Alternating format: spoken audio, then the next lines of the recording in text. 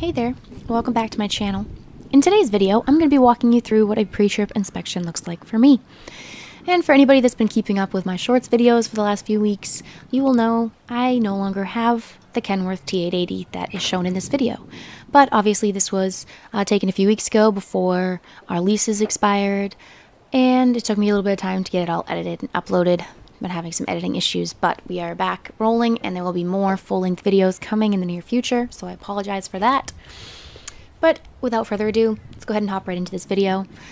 If you enjoy it, please remember to like and subscribe. So, when I first approach my truck, I always check for any leaks, any leaning, any exterior damage to the vehicle, and then I proceed to put the moose bumper down, unlock the hood, and get that opened up so that I can climb underneath and start checking things out.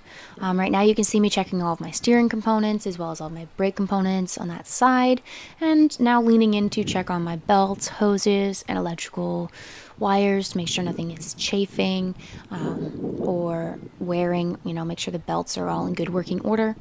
And you'll see me climb right up onto my fender here.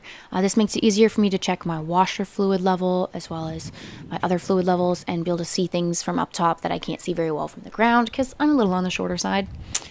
So that's pretty much everything on that side. Checking the last couple of things, and then I'm going to go over to the other side and basically do the same thing over there. Alright, now over here on the other side, we're basically doing the same thing, slightly different layout, and there's no steering wheel on this side, so there are some less steering components, but otherwise pretty much the same. Checking my brakes, my leaf springs, and everything else down in there right now, and then I'm checking my hoses, and I'm going to climb up on the fender so I can check my coolant level and the other hoses that are coming out of the radiator and the coolant and all that stuff. And otherwise, it's all pretty much the same as the other side. So, get that all checked out, and once we are sure everything looks good, we're going to go ahead and unlock the hood and get it shut. And when I say I'm unlocking the hood to close it, that's because there is a safety mechanism on these hoods that when you open them, it locks them in place so that it's impossible for them to come back at you while you're underneath them. I feel like that'd be pretty hard to do, but I guess if there was like really high winds or something, you can't shut the hood without unlocking that safety mechanism anyways. So, unlock that, shut the hood. There is a latch on either side to lock it in place once it's shut. And then we're going to go ahead and put up the moose bumper, unlock that into place as well, and go ahead and start walking around the outside of the truck and checking out everything that way.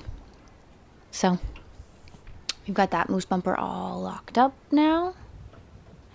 And first step to doing my walk around is I usually climb up in the truck and turn my headlights and four-ways on so that I can check those as I'm doing my walk around.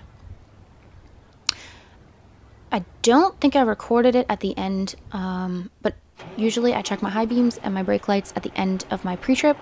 Once I've done everything else, I go in and throw my high beams on, make sure those are working, and then I put my chalk block onto my brake pedal so that I can go ahead to the back of the trailer and just make sure that the brake lights are working properly. So we've got those running, and we're going to go ahead and do our walk around.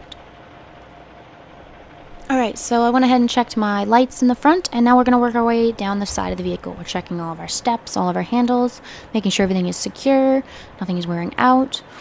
All of our hoses and electrical lines that run from our truck to our trailer, make sure those are secure. And I always check underneath to make sure that the drivetrain is looking good, nothing's wearing out. Our center bearings are under there, and I always like to make sure that those are not wearing out at all. Double check to make sure that my fuel tank was shut properly, and then I check my fender and start checking out all of my tires and brake components, lug nuts, all of that stuff. I always look down in between the tires, make sure nothing is in between the duals. None of my rims are cracked or anything else worn down in there. Check my tread depth, mud flaps. I'm underneath there right now to make sure that my fifth wheel is locked properly. I always double check that.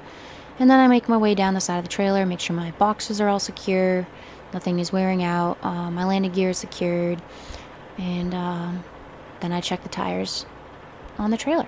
Basically the same thing as the front. I check all my brake components, tires, tread depth, rims, lug nuts, make sure nothing's between the duals, and work my way down all 3 sets of tires.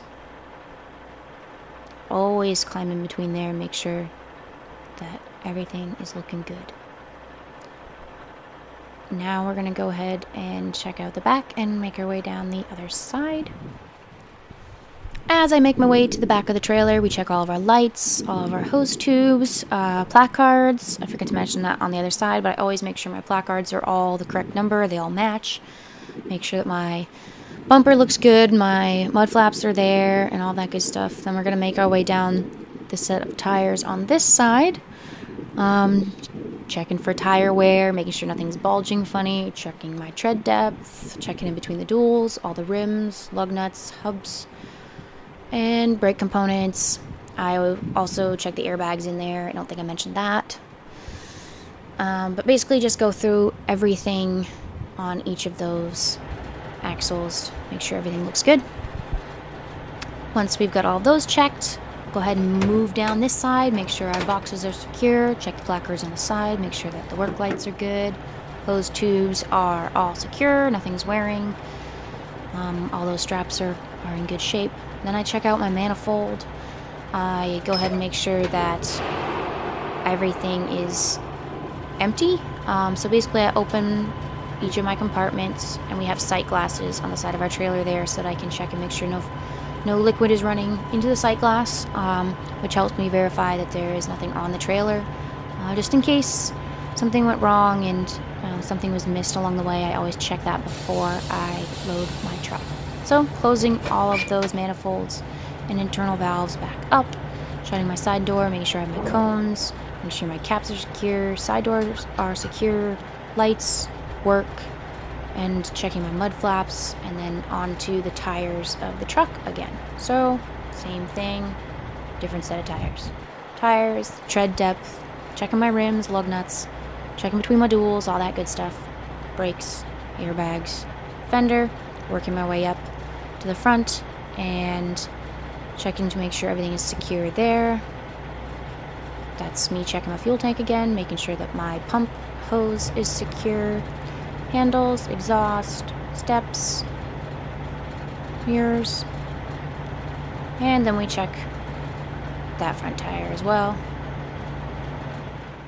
Alright, that's pretty much it for my pre-trip outside of the truck. I am going to go ahead and climb up into the cab and do my in-cab pre-trip, which I did not record, but let me know if you'd like to see that video in the future. I would totally do one on that.